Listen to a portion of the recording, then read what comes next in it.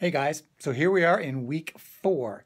This is also the week that you're going to finish up by taking the midterm exam. So I really want to make sure you're on things. So first of all, a couple things about chapter 4. This is all about key signatures.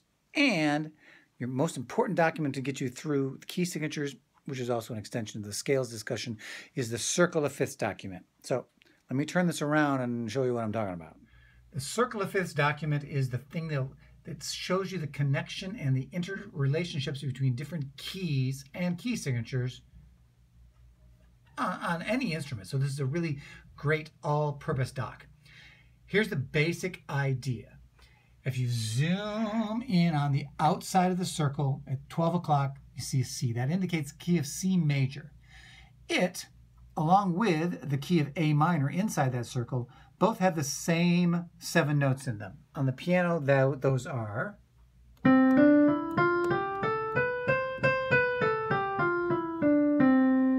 white notes C to C. If I play them from C to C, sounds like C major. If I play the very same notes from A to A, sounds like A minor. Those guys are relative keys. Okay, that's interesting enough. But if you look a little harder on the circle of fifths, you'll notice that as I go up from the key of C to the key of G, C, D, E, F, G, that's up a fifth, ergo the circle of fifths. Okay, it's a clock, but they're going up in fives.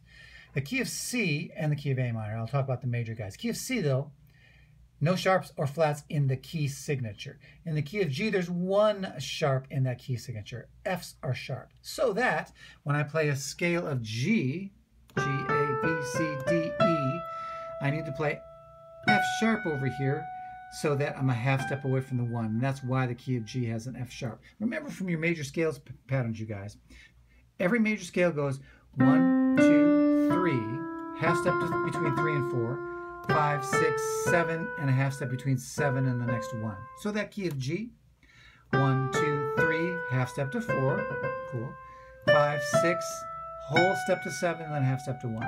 We're staying in the same pattern. Each new key is a fifth away from the last one.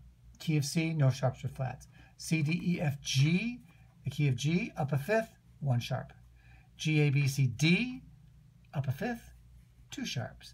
D, E, F, G, A, 3 sharps. You get it? And the sharps go up the same distance.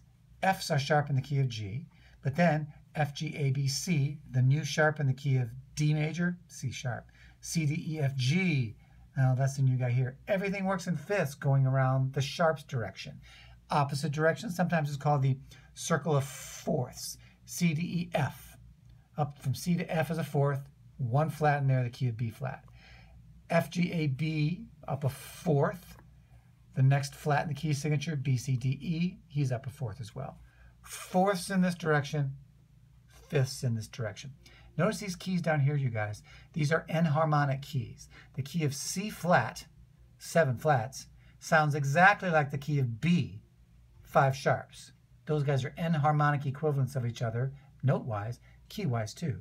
The key of G flat sounds just like the key of F sharp, and the key of D flat sounds just like the key of C sharp. Which one should I use? It kind of varies, but here's a general rule of thumb for you. Horn players like flat keys. String players like sharp keys. That might help you as you go forward. 12 keys, but there are 3 of them that can have 2 different names.